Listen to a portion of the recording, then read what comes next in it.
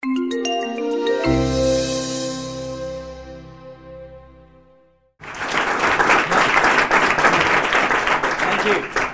Out of interest, how many people here have computer science degrees? And computer science PhDs? Okay, so if you feel during this talk that these sort of mathsy logic questions are slightly too easy for you, I would like just to forward you to puzzle number, in fact, it's in the first chapter, and it's the most difficult puzzle in the book. It's called Caliban's Will, and it was invented by Max Newman, who obviously, if you know computer science, you know who he is. Basically invented the computer with Alan Turing in Manchester just after the war. He did the Newmanry at Bletchley Park, and there is his, basically when he was in his mid-20s at Cambridge, he submitted a puzzle to the New Statesman, the Caliban column, and it's fantastic. It is like a piece of poetry because it has so little information, but it has just enough to find the answer. So that is something which I would say maybe even professional mathematicians would struggle to solve, but it will be a pleasurable afternoon challenge for you computer scientists. If you are worried at how easy these puzzles are, because you're definitely the most probably puzzle-capable audience that I've ever spoken to. So I'm probably about to be destroyed. Anyway, a little bit about me. Obviously, this is my name. These are my most recent books. So I got a degree in maths and philosophy, but then I got sidetracked by journalism. I was a journalist for almost 20 years. I ended up being the South America correspondent for the Guardian newspaper, where I ended up writing a book about Brazilian football. Then I ghostwrote Pele's autobiography. Then back in the UK, I tried to use the skills of a foreign correspondent, which is the kind of the guide of the strange foreign land, to writing about mathematics. And I see myself as the kind of foreign correspondent in the world of mathematics. You know, I'm kind of mathematically numerate, mathematically I sort of have a sense of it, understand it, and I try and explain it to people who might not like it, might not understand it. So that was the idea of my first book, where I went around the world interviewing people whose lives are linked to math in some way, in order to get across some kind of basic mathematical ideas. The follow-up, Alex with Looking Glass. Then I did a maths colouring book. Essentially, there was a colouring book craze, and I thought, well, maths has amazing images, I got to earn a living. But really, even though it looks like a colouring book, it's actually a gallery of really fascinating mathematical images that I would say probably has more challenging and diverse maths than anything I've ever done. And in the US, where it was called Patterns of the Universe, and was easily the best-selling thing I've done, in America, we've just done a new one, Visions of the Universe, and that has got math that's got, you know, any maths graduates or PhDs here? Oh, fantastic. So that's got modular forms, it's got, you know, lots of, my brain's not really thinking about maths at the moment, I'm thinking about puzzles, but it's got lots of things that, percolation, statistical physics, these kind of complicated things done as a beautiful maths colouring book. And also, I've just done, using my football and my science writing, it's a book for kids. So if anyone here has a child, boy or girl, between the ages of about 7 and 13, and you haven't yet got them a stocking filler, I would say football school, because basically what I do is that I try and explain the world through football. So we have the, it's a school, like the Hogwarts of football, and in the physics lesson I talk about what would happen if you took football and played it on Mars. Obviously issues there with air resistance and gravity. The biology lesson is all about how a footballer makes sure he doesn't poo in the middle of a game, which is what kids wanted to know, and that you need to talk all about digestion and nutrition. There's all sorts of fun things, but we're not here to talk about that. We're here to talk about puzzles. But before I get to puzzles, I'm also known, as well as my writing my books, for inventing a new sport. So loop, which is pulled on an elliptical table. And I invented this last year, and I had one made, and the Evening Standard did a story on this table, and they said, I'm surprised Google hasn't put it in order. And I remain surprised to this day. And if any of you work in the facilities department, come see me afterwards. But my profile is highest at the moment because I write a maths column in The Guardian. So essentially, it looks like a column, and to all intents and purposes, I'm the maths columnist and puzzle columnist. In fact, what The Guardian have done is that they've got a thing called the Science Blog Network, and I blog, and I have the tool, so basically whatever I write, no Guardian person sees it, so it's not sub-edited. I have to do the headline, the picture, I choose it, I put it whenever I want. It's quite a lot of freedom. And so quite often at the bottom in the comments they say, oh, typical Guardian subbing, you know, can't believe the journalist did the headline, but the article was very good. So actually I did it all, which is probably why I'm here today. So I have one on maths, and that started about 5 years ago, and every couple of weeks, if there's something interesting happening in the world of maths, I put it down, and that, I would say, this is something like probably the most read maths blog for a major newspaper in the world, but it probably is the only maths blog in any major newspaper in the world. But sometimes I do really well, and last April, so what you know, I wake up in the morning, and I feel like I'm doing your advertising for you, and I have like lots of Google alerts for all these little mathematical things that come to me, and I read them. And last April, there was one that said something like, puzzle in Singapore causes a something or other. And I was like, what's this? And it turned out that a presenter of a local program in Singapore had seen a question that was in a Singapore maths exam and had put it on his Facebook page, and the local paper had picked it up because he was like a celebrity talking about maths. And I thought, man, that is quite a difficult question for a primary school Singapore kid. But actually, because Singapore, they're always top of the tables. There's a thing called Singapore Maths. They're reinventing how to teach primary school maths. I thought, my God, they're so good. They can do this problem. So I just put on my, it's Alex's Adventures in Numberland, my maths blog, and I just said, you know, it was like, are you smarter than a 10-year-old Singaporean or something like that? Can you do this puzzle? It took me about 5 minutes to do. It's probably the shortest article I have ever written. It's quite easily the most successful thing I have ever written in like now 30 years of journalism, because within a few minutes it was in the hundreds. By the hour it was tens of thousands. By the end of the day it was over 1 million, and by the end of the week 5 million people had looked at this puzzle. So it's the Cheryl's birthday problem. I'm not going to do it now because you need to sort of look at too many things and sort of write it down rather than do it in your head. But that was picked up. I was on the BBC. It was the #1 story on the BBC. It was the #1 story on the New York Times. Blah blah blah blah. Didn't talk about how brilliant it was, but rather how amazing that a puzzle can go viral in a way. You know, it was the year of that dress, and it was kind of the maths of that dress. It was a thing that you saw it and you wanted to see if you could do it. You could share it, and that gave me the idea. It's not that it gave me the idea. I've always been thinking it'd be fun to do something on puzzles, but that made me think, man, I've got to do puzzles because there's a hunger for it. Whatever the reasons for it, people do love to do them. They love to share them.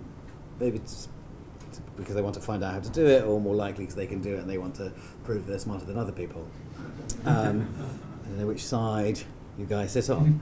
Anyway, so because of that, I started to do a new puzzle every 2 weeks in The Guardian. It's Alex Bellos' Monday puzzle, and there was one this Monday, so there won't be one next Monday, there'll be one week on Monday, and that's been going now. There must be 40 odd puzzles there a year. No, more than that. It's been going a year and a half, and as a result of that, I wrote this book. So this book, it contains maybe 5% of the puzzles in this book are from the column, but because of the column, I ended up just like going and reading all the old puzzle books, going to the British Library, you know, opening old puzzle books, sort of blowing the dust off them. What I wanted to do was not just have a book which is a bunch of puzzles. I wanted to use the fact that I'm a journalist and I'm the foreign correspondent in the world of maths to kind of tell some sort of stories with them. And the stories that I ended up telling really, I've divided it into 5 different types of puzzle, and within each of them I tell the kind of the historic story of that genre of puzzle, and each of the way through, quite a lot of puzzles are invented, then reinvented, then rediscovered, and they have really interesting stories of the devisers, or of how they've maybe inspired some mathematics, or maybe it's a mathematician who's then kind of inspired something in culture. So what we're going to do today, I'm going to talk for maybe about 40 minutes, we're going to do some puzzles, then you can ask me some questions, and let's have some fun. Okay, so like I say, lots of people here got early and started to look at the book, and maybe even on the back page, which is not what you should be doing to enjoy the first puzzle, because it has the answer on it, so turn around now. We're going to actually do the puzzle on the cover. Okay, this is a lovely little puzzle. And actually, why not stay in the middle? It's more easy for the cameraman. It's an odd one out puzzle. We all know odd one out puzzles. One of these is the odd one out. Okay, you're super intelligent beings. You just looked at it, you've worked it out. I'm going to go through from here, which is quite interesting. So I do this to a different audience, just seeing, because often puzzles are a lot about psychology as well as they are about logic. And actually, it's the interplay between psychology and logic, which underlies lots of puzzles, but also underlies magic, which is about getting that kind of the psychology thing just right. Anyway, I'm getting ahead of myself. Who thinks here the only small square is the odd one out?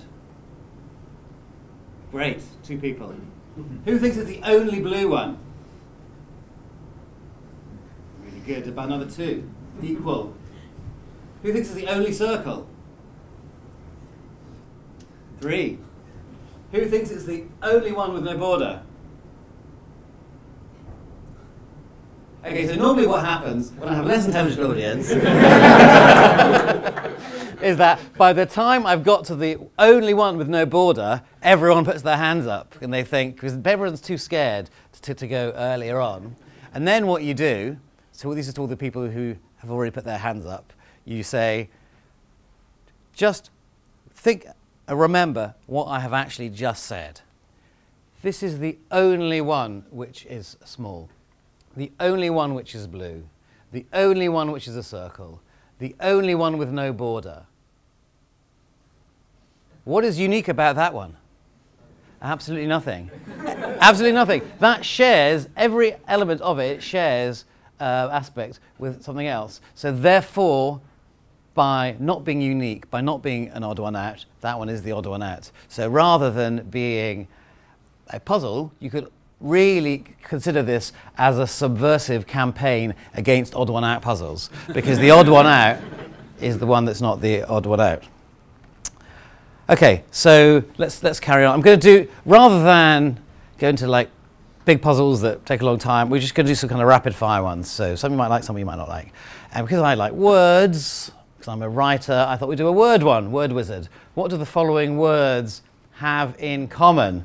Assess, banana, dresser, grammar, potato, which is like, a bit like a banana, revive, uneven, voodoo. They all contain letters. They all contain letters, top of the class. Repeat. If you dub the first letter, then you have Numberland. Oh, this is going to go very fast, this talk.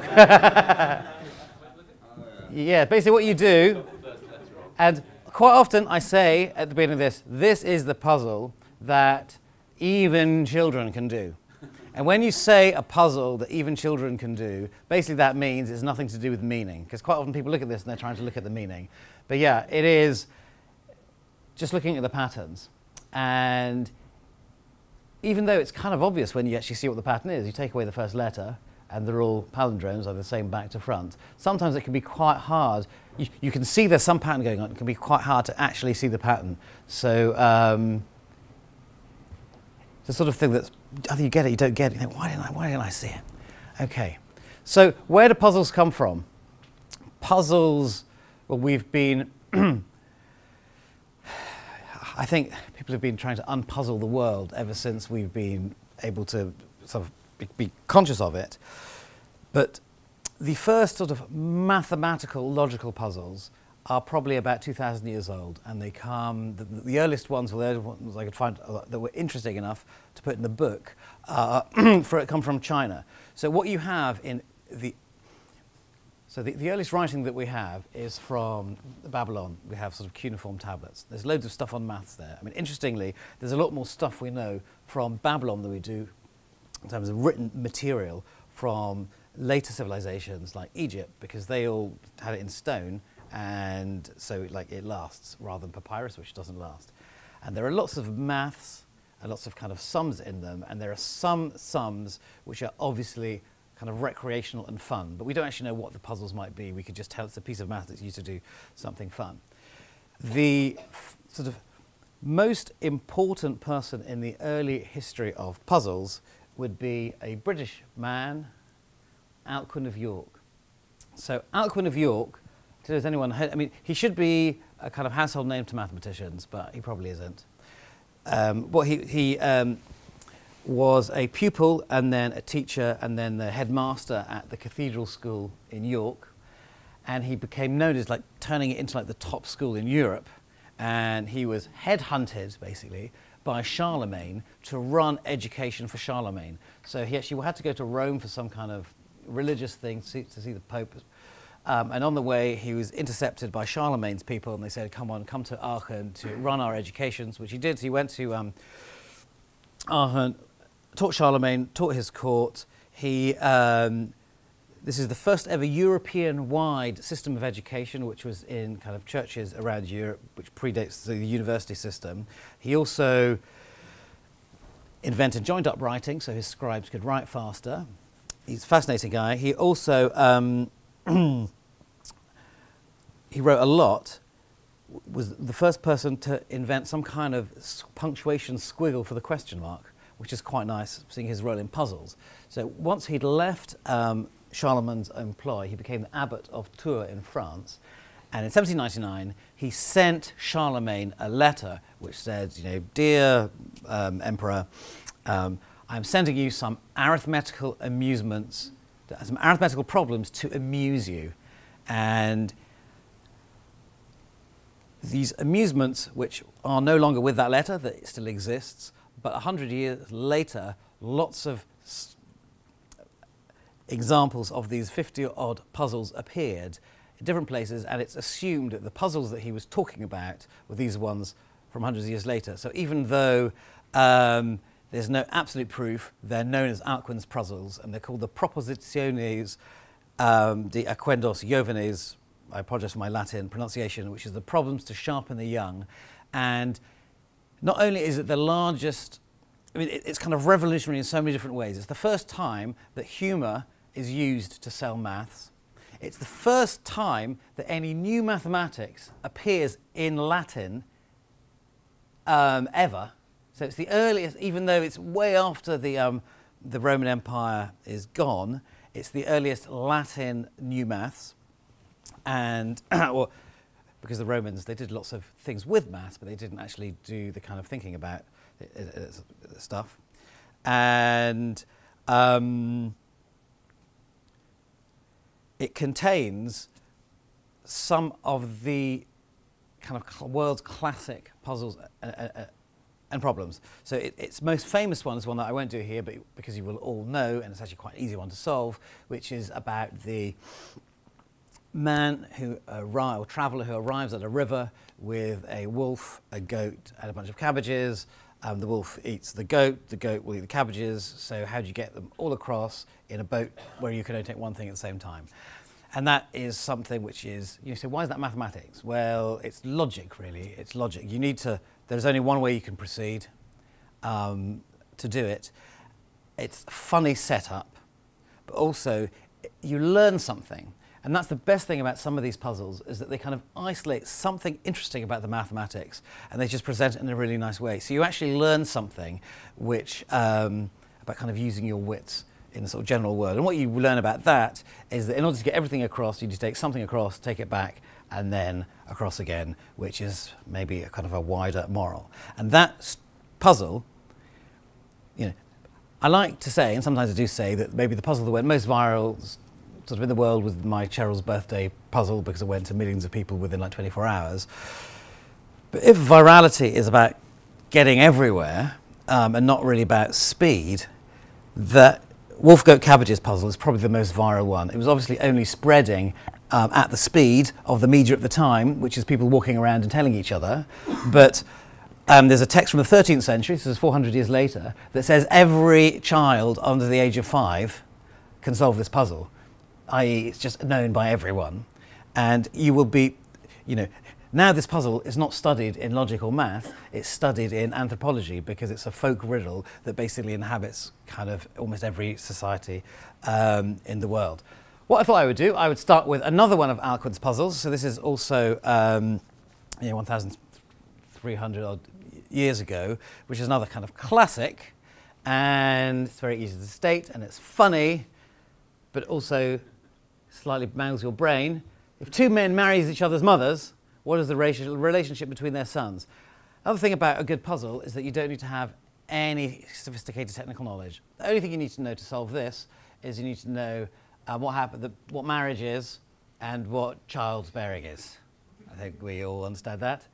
And even though it's not a particularly difficult puzzle, to try and do it in your head, it's like almost one little bit too much to contain without forgetting the original thing. So it's quite nice and teasy. Anyway, can anyone just straight away think of that without having looked at the answer in the book and say what they think the answer is? It's not cousins. The top marks would be to say tense. Okay, well, let's try and solve it. The way we solve it is let's try and write a family tree. Equals is marriage. It's going to go from the top old to the new young at the bottom. So let's call them Albert and Bernard. They marry each other's mothers. Albert marries Bernard's mum. Okay, so Bernard's mum is also the mum of Bernard, with Bernard's dad, who's not mentioned in the puzzle. So we get, that's all we get. Then Bernard marries Albert's mum.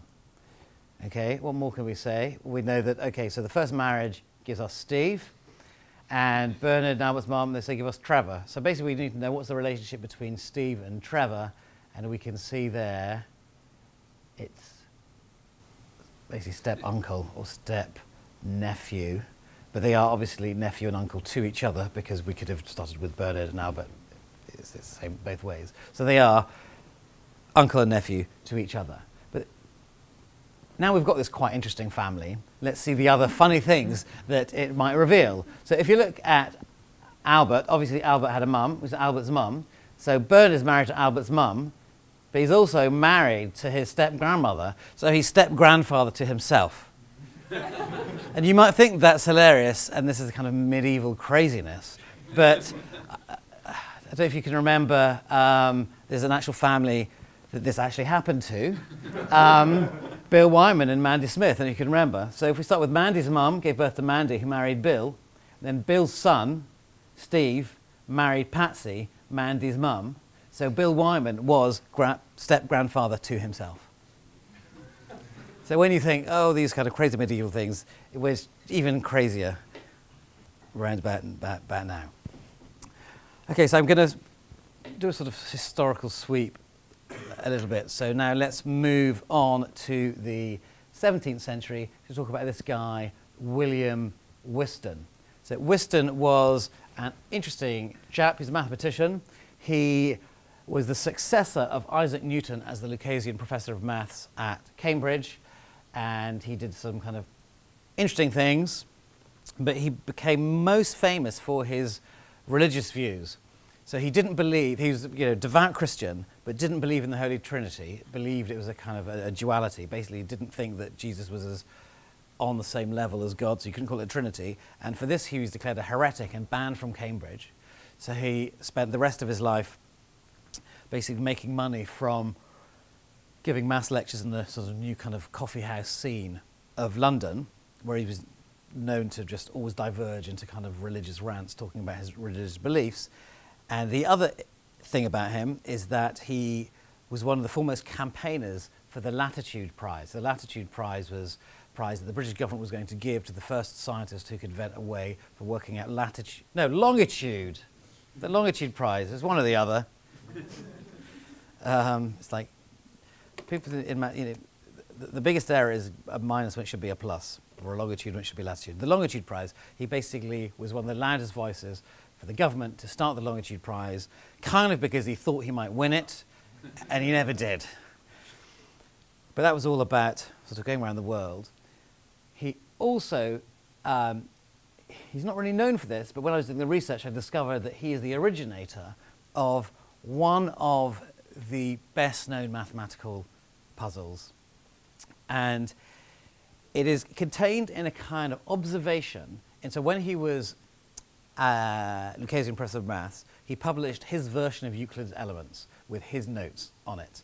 And one of his notes, he spots this interesting thing which set as a question. He basically says, look at the answer. He says this: a man walks around the circumference of the world. He walks around the world once, like this. You've got to live. It's a mathematical world, so there are no oceans or jungles or anything, you can actually, and it's totally flat. How much further does his hand travel than his feet? Which is, again, really nice, like interesting. I wonder. I'm not going to shout out. Normally I might shout out in a less smart audience, how much do you think? But I'm going to get like the exact answer to like 5 decimal places if I did it here. So let's just carry on. So the interesting thing about this is obviously some kind of interesting answer. So let us solve it together. I don't know if you remember, circles and stuff, so we're going to have to do a bit of maths. Anyway, it'll be fun. This is essentially what the question is asking. We've got an Earth, which is a circle, well, it's a sphere. The cross-section is a circle. R is the radius. That's our man walking around the Earth. His head is the big circle. His feet is the small circle. Revision notes. The circumference of a circle is 2 pi r. Okay, got that? Good. This audience, straight away. So we're back to this one here. So essentially what we need to do is work out the distance travelled by the feet, which is 2 pi r. The distance travelled by the head, which is 2 pi r plus h, which is 2 pi r plus 2 pi h. So the difference is going to be 2 pi h, which is 2 times 3.14 times, say, 1.8 meters, which is 11 meters. And I think the reason that that is interesting is it's really not very long at all. If you think about it, we're walking around the Earth. The Earth is approximately 40,000 kilometers. The head is going all the way back, it's going all the way over there. It's doing all this extra movement. It's just like 11 meters. I mean, this room is what, 11 meters? It's just like, it's crazy.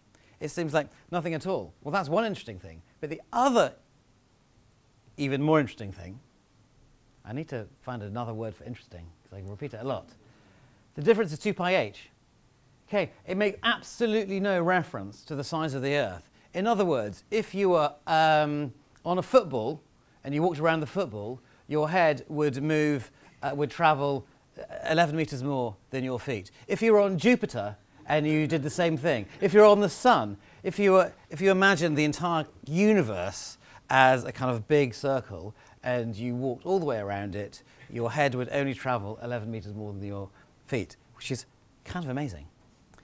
Okay, that is not the way that the puzzle is normally phrased. The puzzle is phrased in a slightly different way because to really bring out, and this is another good thing about puzzles, is they kind of reinvented, people work out what is the interesting thing about it, what is the surprise. It's always nice if we can have a surprise in our puzzles.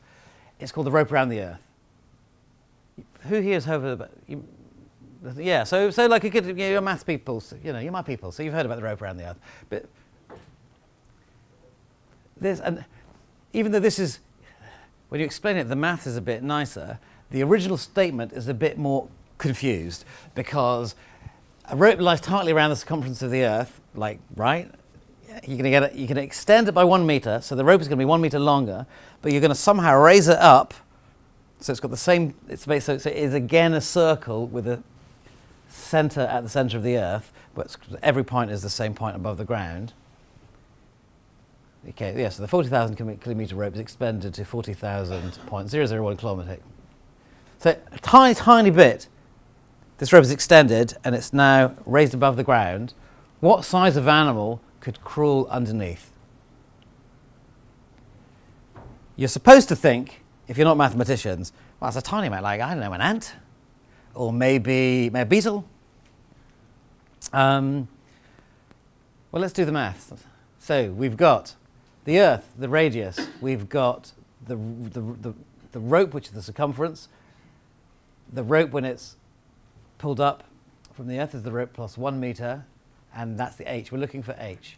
So we know the circumference is 2 pi r. We know the circumference plus 1 is 2 pi r plus h. Put all that together, we get 1 equals 2 pi h. So h is 1 over 2 pi, which is 1 meter divided by 6.2h, which is about 16 centimeters.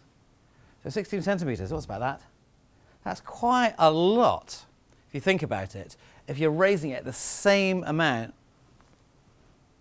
all around the world, so probably the biggest animal that could go underneath it is that. And I think people do find that to be such a counterintuitive thought, that you have this ginormous rope, you extend it by such a fraction, and yet you could have billions of dogs going right underneath it at the same time all around the Earth. It's kind of amazing.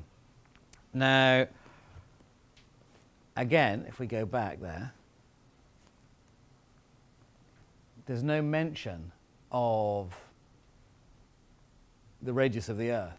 So, by extension to what I said before, if we had a rope around a football, or a rope around Jupiter, or a rope around the Sun, or a rope around the entire universe, and we extended it by a single meter, you'd be able to get those dogs underneath it. The actual size of the sphere makes absolutely no difference. So that's the easy part. And one of the things that to me is unsatisfying about that puzzle is that just say you did have a rope that somehow was all around the world, taut on the circumference of the globe, and then you could somehow add 1 meter to that rope, and if the whole purpose is to get animals underneath the rope, you're not going to try and work out a way to raise it at exactly the same amount all the way around the world. You're going to raise it at one point. So, this is what we're going to do. What size of animal can get under the rope if you have a rope the size of the Earth, the circumference of the Earth, this rope here, you can add 1 meter to it and you hold it up, and this is basically what the equation that one having to solve it. So the rope's going all the way around and you're pulling it up h. We want to find out h. And out of interest, well, let's start. It's going to be bigger than a dog, okay? Because we know we can do dogs could do it when you do it on the side. It can be bigger than a dog. Who thinks that a horse will be able to get under it? A horse. Okay, how about an elephant? I should be getting successfully less people putting their hands up, but I'm getting more people. Or how about, okay, I'm not going to tell you quite yet, how about a giraffe? That's the tallest animal. The actual answer is when you have a rope that goes around the Earth, you add 1 meter to the rope, you pull the rope up at one point, is 20 giraffes. Okay? To solve that, you need to do a bit of trigonometry if you want to know how to do it. It's in the back of my book. It's basically the height of center point. It's almost exactly the height of center point. And it's kind of interesting.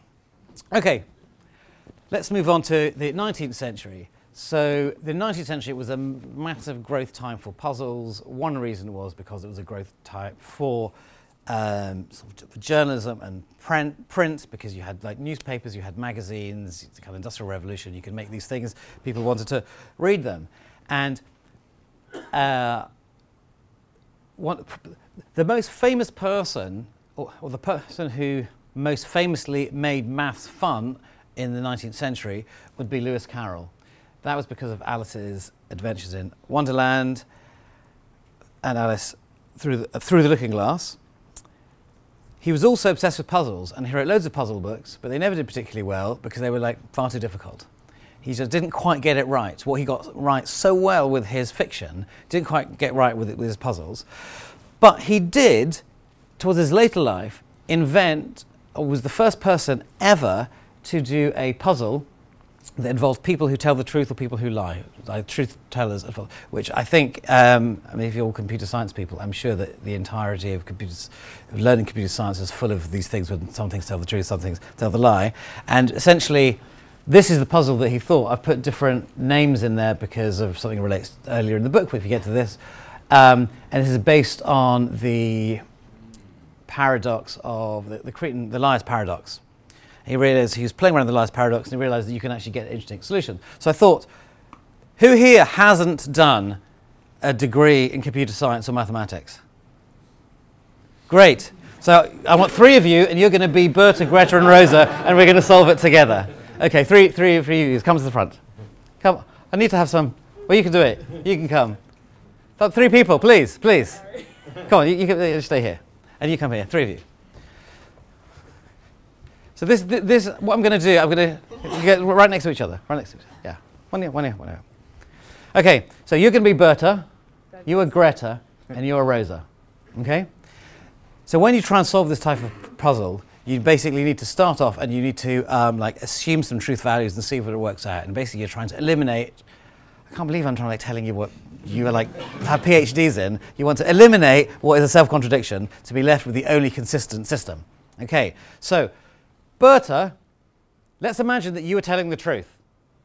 You're telling the truth. You say that Greta tells lies. So if you're telling the truth, that means you must be a liar. So you're going to just put this on. This is a Pinocchio nose, which is the universal symbol for being a liar. So you're a liar. You say that you tell lies. You tell lies. But you're a liar, so you must be telling the truth. Okay, but if you're telling the truth, you say that both of you tell lies, and that's a lie. So that's a contradiction. Okay, so they can't have that. So we can eliminate the fact that Berta is telling the truth. Berta must be telling a lie.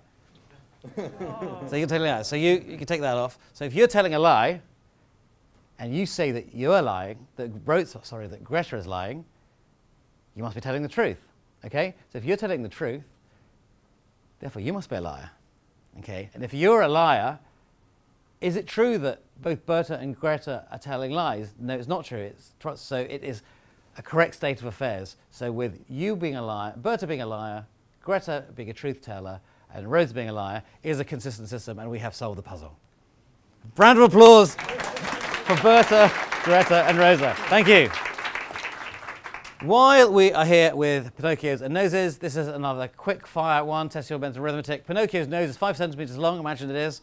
Each time he tells a lie, his nose doubles in length. After he tells 9 lies, he's told 9 lies. His nose will be roughly the same length as a 5 seconds to think about it. 5, 4, 3, 2, 1. Okay, I'm going to go through the audience. Who thinks 1 domino? Who thinks 2 tennis racket? Who thinks 3 snooker table?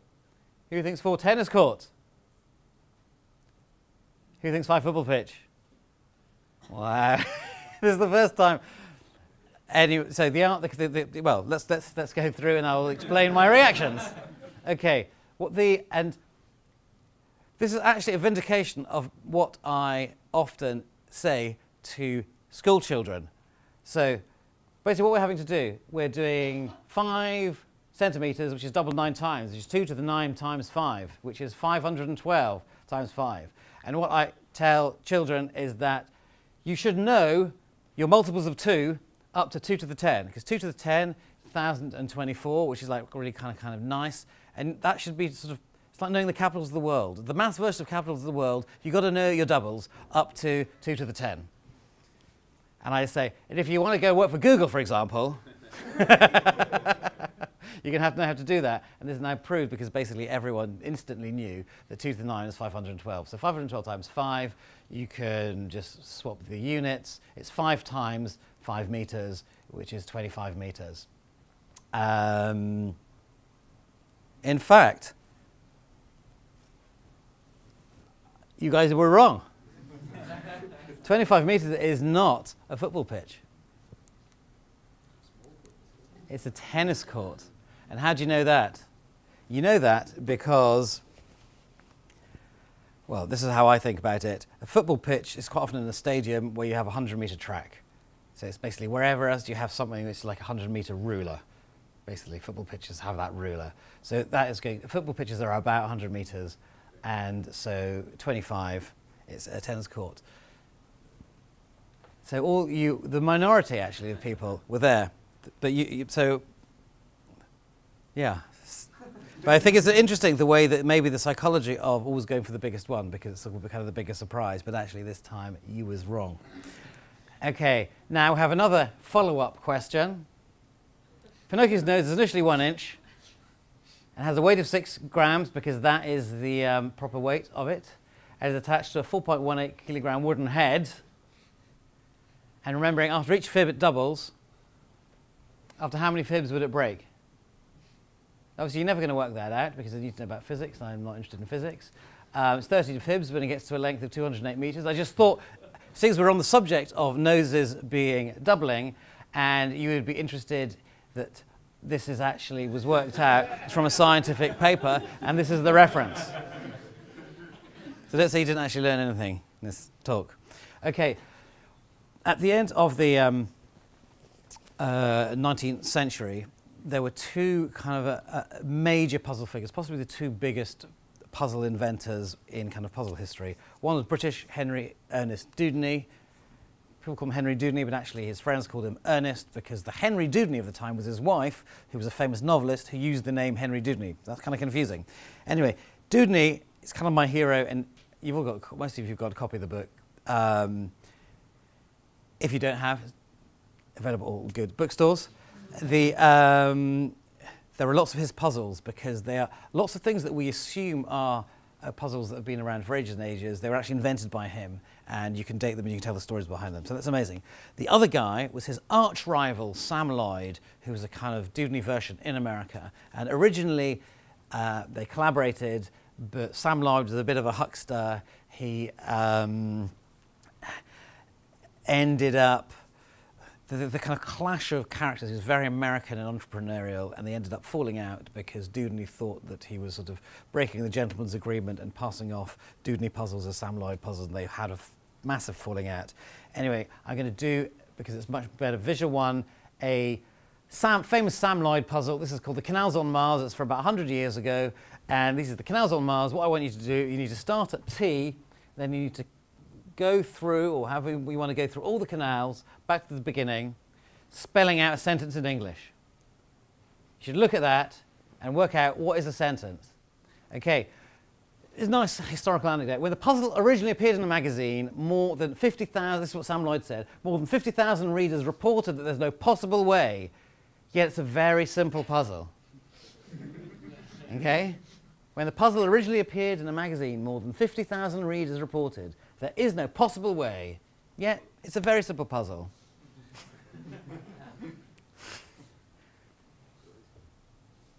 Okay, has anyone not found it? Yeah.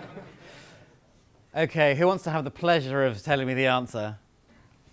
You said. There is no possible way. I don't know if no one did not spell that. Quite often, almost no one gets that. Or you get this interesting, in an audience as slowly the penny drops. Okay, this is a bit geographical. Well, not geographical, it's kind of astronomical, I suppose, but let's do something geographical. I've got some geographical puzzles in the book because even though geography is not really maths, there's maths involved in it, and it's also kind of mathematical thinking. So I want to order the following cities from west to east. Okay? Edinburgh, Glasgow, Liverpool, Manchester, Plymouth. Okay, Edinburgh and Glasgow in Scotland. Liverpool and Manchester are in the north west. Plymouth is in the west country. And what I'm going to do, I'll do the same thing. I'll go from the top to the bottom and put your hand up if you think that is the one which is the most westerly. Okay, the most westerly. Edinburgh. Glasgow. Liverpool. Manchester. Plymouth.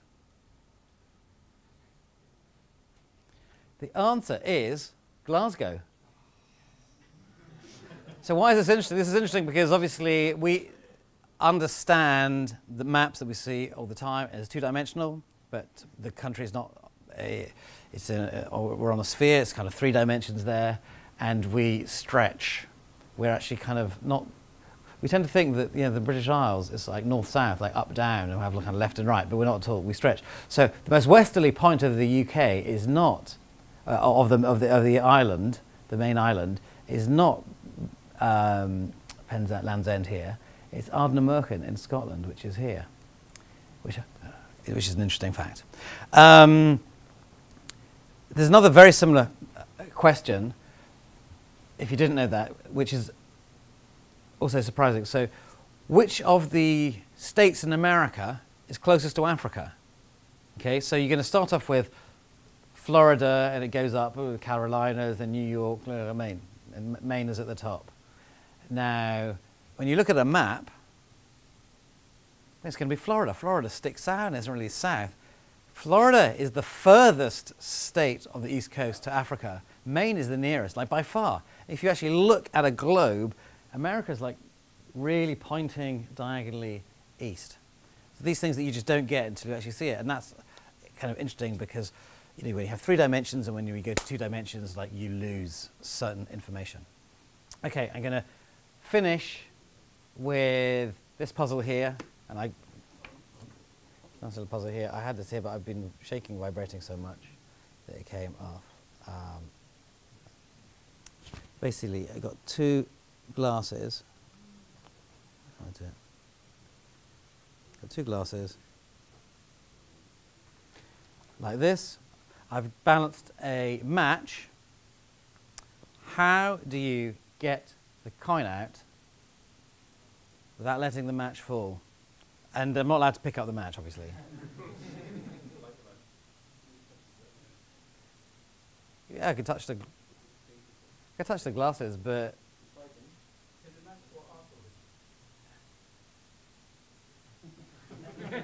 so as to what's it could do, but how would you do that?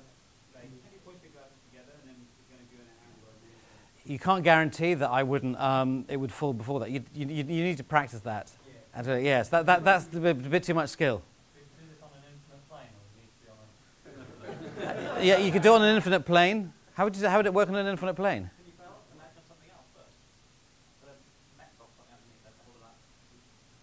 That's quite interesting. I suppose you could, but I'm going to ban that because that's like using another prop. It's like using another prop. It's essentially a hand, isn't it? It's essentially a hand. Can you just take the match? No, you can't take the match, no. Okay, you could drill a hole, but I don't have a drill. You could do, but then like I was like shaking. You know, I'm nervous here. I was full, huh? Can you glue the match to the black? Okay. The answer, someone actually had said, but I was pretending to ignore them. The answer, before health and safety come and take me away for like, is you light the match. Come on.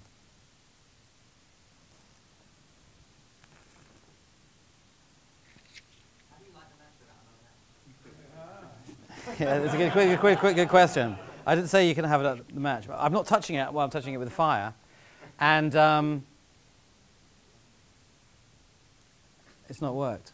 I think I've used the wrong way. This is the first time I'm being filmed. I've done this so many times, and it's always worked.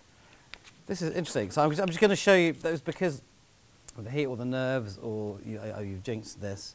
But basically, what happens, and as a party trick, it's kind of amazing, because if you light the match, I'm not sure it's going to. Maybe it's because I bought these matches in King's Cross because I'd run out of the other ones. This is incredibly embarrassing. No, I'm going to do it again because I'm determined. I am absolutely determined. Anyway, what is the reason why this is a good puzzle is not because it does actually. It is quite hot in here, and I've never done it in so hot. Let me just do this. Because it's when it works. Literally, I've had.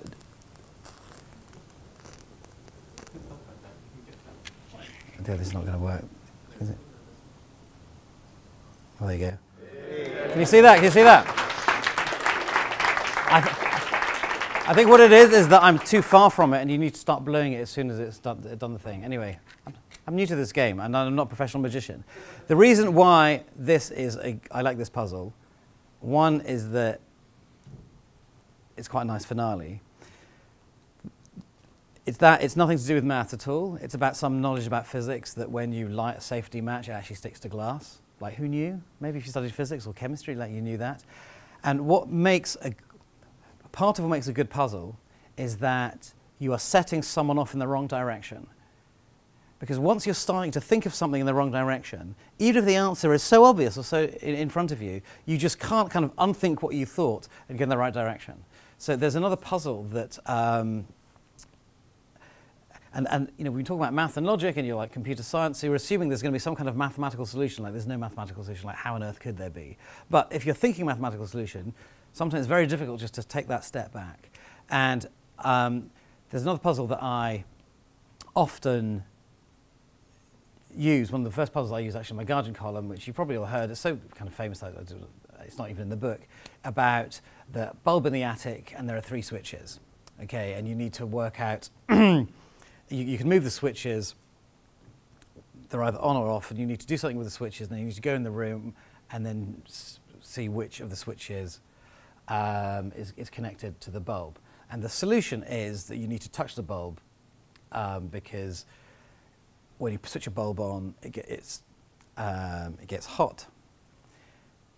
It's incredibly difficult to solve because you're set the question as a maths question to do with kind of permutations, and if that's what you're thinking, it's just so hard to kind of step out. The only person who has ever solved that puzzle in front of me was Joe Nesbo, the crime writer, who I met at like a books festival. And he said, "Oh, you're the puzzle guy, give me a puzzle." So I gave him this puzzle. He said, "Okay, I know exactly what you're trying to do. You're trying to make me go in that direction. I'm going to go in the other direction. What is something totally non-mathematical, which is about bulbs? Okay, it's going to be something physical. Oh, heat. I got it." And he did it.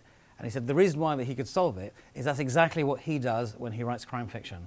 So crime fiction, you know, you've got to have the guilty person in the book pretty much right from the beginning. The skill is to lead people away, to make people not think that it's there. Because once you have put the idea that it's like the librarian, no one's going to guess that it's the, you know, the waitress. So I thought that was kind of interesting. And also, that's exactly what magic does. So there's a kind of link with kind of good puzzles, magic, and kind of literature and writing. Okay, I'm very sorry it didn't work first time. I'm hugely embarrassed. I hope you'll be able to cut that out of the video. I've probably got about 10 minutes more I can ask you questions. I can sign your books. I can anything at all. Whatever you like. Thank you very much.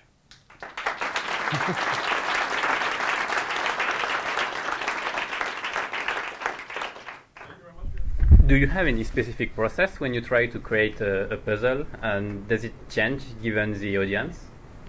So I don't create many puzzles. I've created a few puzzles, but what I tend to do is, as a journalist, I research and I read loads of puzzles and I do them. And actually, I'm not that brilliant at solving puzzles in the same way that, you know, I was okay at maths, but I'm not like a massive genius. And I think that if you can solve them too easily, you can't find a way to make them. So you've got to kind of struggle at solving them so that you understand the mechanics of it, so that other people are going to be going through that process too. And you know, who is the greatest maths or puzzle writer of them all? And that would be Martin Gardner, this American. And he was a philosophy student. He could barely do mathematics. And I interviewed him before he died. I went to Oklahoma where he lived, and he said, "Yeah, it's like you've." It's not that you struggle with it, but if you really have to think about it, then you're going to be able to write about it really, really well. The slight trouble often with, and I think that lots of kind of top mathematicians have in sort of expressing their ideas, is that like, everything's trivial. Like, of course you should understand it. So the trick is to get that right bit where there's something in it for the people who get it, but the people who will struggle a bit have also got something to kind of get hold of. So another thing that makes a good puzzle is it entices you in so that you've spent enough work in it that you're not going to give up. That's that. There are a few puzzles that do that really brilliantly. Yeah.